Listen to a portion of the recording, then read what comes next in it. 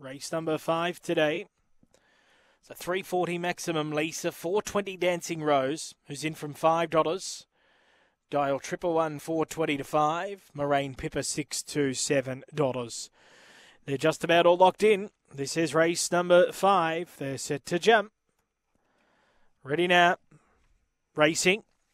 Beginning quickly here out of box number 4 is Tamika Bay looking for the lead. Moraine Pippa hunting through, and there goes moving up Dancing Rose. Dancing Rose has run to the lead from Moraine Pippa. Maximum Lisa third. The outside Tamika Bay. They're followed by Dial 111. Well back Winona Earp, Morganui Havoc and Swoozy at the end, but around the turn Dancing Rose led by 3 lengths. Kick well into the straight, and Dancing Rose won by 3.5. Second Moraine Pippa. Third in the race Tamika Bay. Dial 111. Fourth from Maximum Lisa. Then Morganui Havoc, Winona Earp and Swoozy. The time around 23.70. Pretty easy win here to number 5 Dancing Rose. Aaron Blake speared out from the squeeze.